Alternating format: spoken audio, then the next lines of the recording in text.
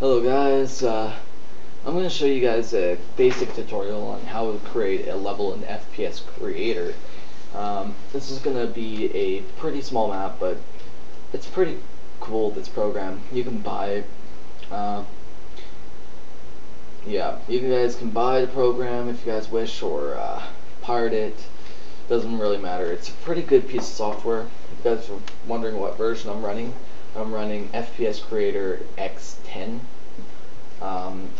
And I got all the model packs for it. So let's create a basic level. This is going to be a basic level design. So what you can do is that, let's just first get familiar with all of the tools up at the bar here. First one right here is new level. And what this is that it creates a new level in your game. Next one is open level, which you can open an existing level. In this case, if you buy the game or torrent it, doesn't really matter. There will be some basic levels. Then there's save level, which you can save it. All these are copy, erase, undo segment editing, redo segment editing, and undo. Those ones are blanked out for now. Then there's zoom in. You know, you can zoom in, or you can just use your mouse wheel. And there's zoom out. Increase render shroud. I don't even know what that does. I haven't even used it. There's the decrease render shroud, which I believe that's for when you're in game. If you want stuff to render further, or render at a lower distance, you would use that. And there's toggle layers, which will show you all the layers of your map. And then there's move up a layer, move down a layer, which you can move up one layer. So let's say if you're going to make a 2-floor building. So you do the bottom floor, which is the first layer, and you would go move up a level to make the second floor, and then you would move up a level from there to make the roof. And you would move back down the layers to actually get to ground level. And then there is, where am I?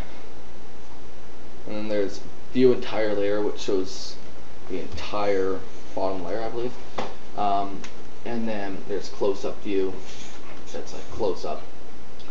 Then there's entity mode, which this goes into entity mode, which shows all the entities on your map. There's segment mode, which shows you all the segments on your map.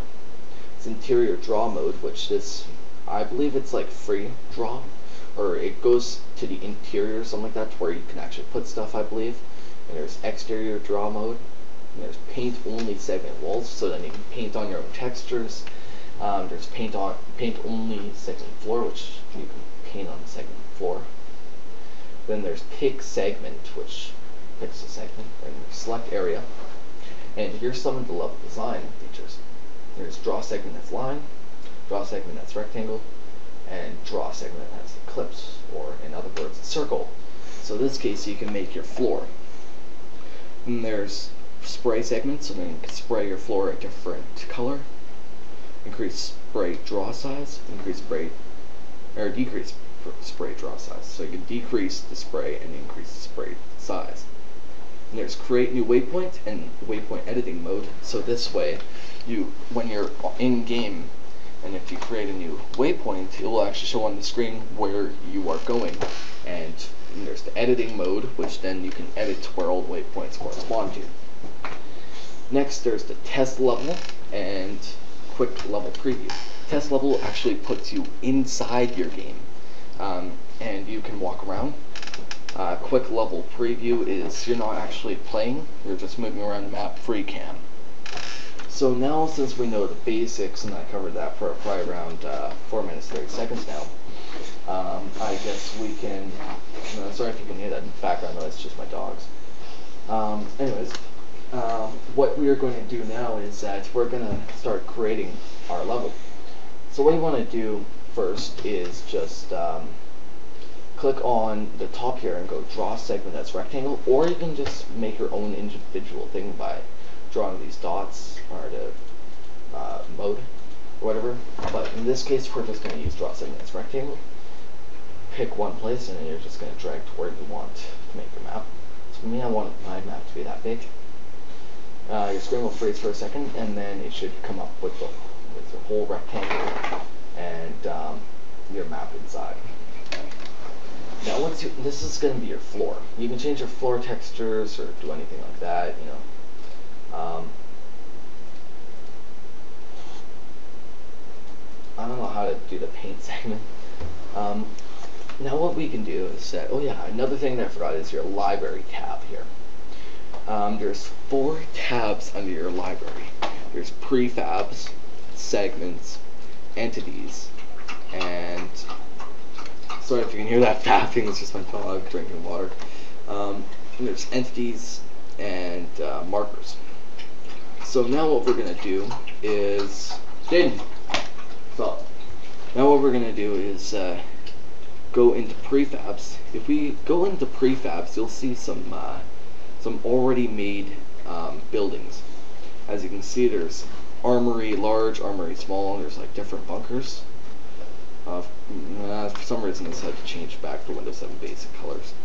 And for this, I'm going to make a spawn. That is, you can just, let me just take a storage large. Oops. And put it here. As you guys will see, there's an arrow. That's the way the door is going to be located. So if I want to put this here, the door is going to be up there. So I want to press R to rotate it so then the door goes this way. So I rotate it, place it. As you can see, when I placed it, there's a door right there.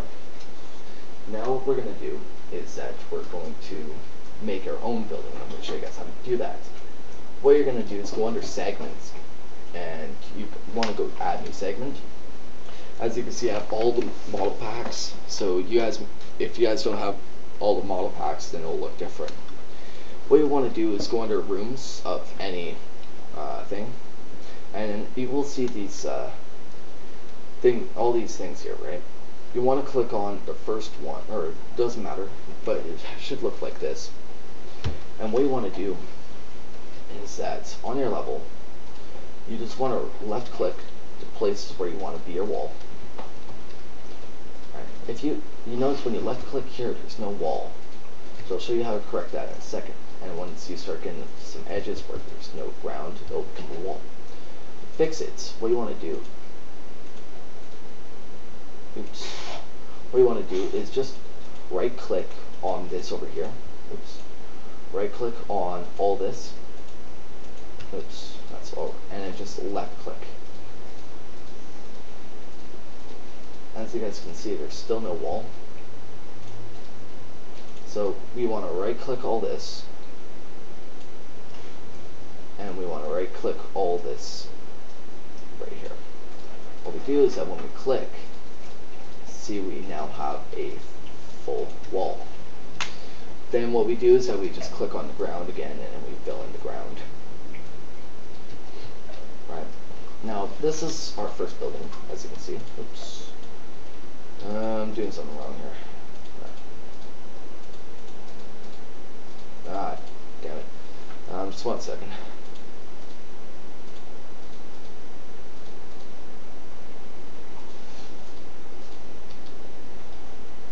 All those walls may not match. I really don't care at the moment. Get rid of this part here.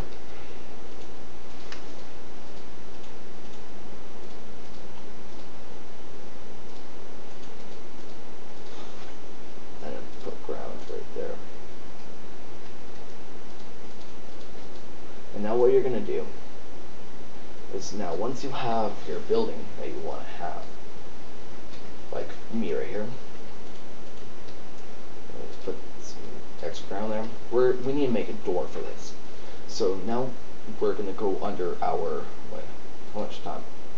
Yeah, I'll go up to the 20-minute mark. What you want to do is go add segment. Yeah, you want to go up to add segment, and you want to go under, scenery. When you go over scenery, you want to click on a door that basically represents what you want to do. So in this case, there's 4 different types of doors. Okay, there's a fake door, which the door is just part of the scenery. You cannot actually open it with anything. Then there's the door, and then there's a key door, which requires you to have a key in order for you to open it. There's a remote door, which requires there to be a button or something like that, or some kind of thing that you need to step on, like a pressure plate or something like that, for you to open it.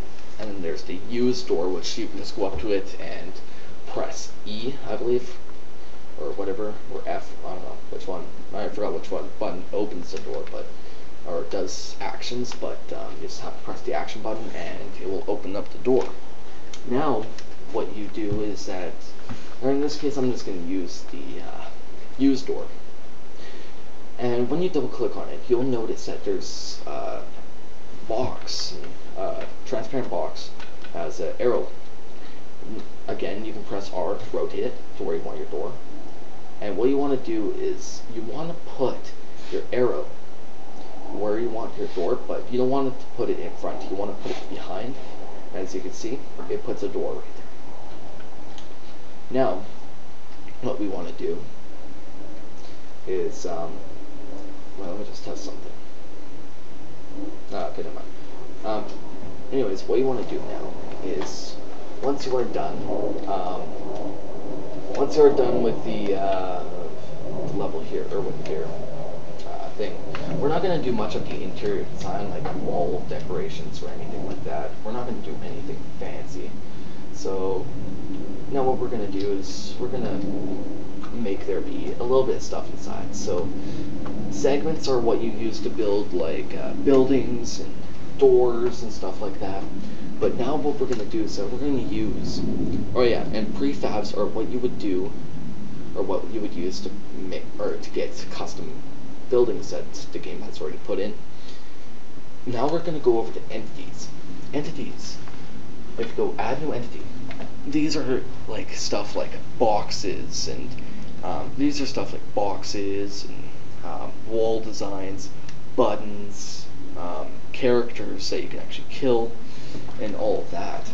So as you can see, there's also doors in here, but these are scenery items. You cannot actually open up these doors. And also your weapons are all in here. So now what we're going to do is that we're going to get some items. So let's just say I'm going to get a cylinder, like cylinder A, for example. And we're just going to put these over here like this. These are like barrels, right? Put them all around. And then next what you want to do is, you can go add new entity and go single room building, or small bombed farm building. I'm going to do a single room building. As you can see, it brings up a building. This is yet again another scenery item. This is nothing special. Again, you just press R to rotate it. It says static. When it says static, that means it has no feature. It has no thing that you can do. Now I'm just going to put a building there just for craps and giggles. Yeah, you cannot open up the door on it or anything. It's just there for scenery. Go in here, we can put some structures in. And what I'm going to do is, just around my map, so I do not fall out of the map, I'm going to put some fencing along. Of course, you can just space it however you want. First one to see. Okay. You can just space it however you want. I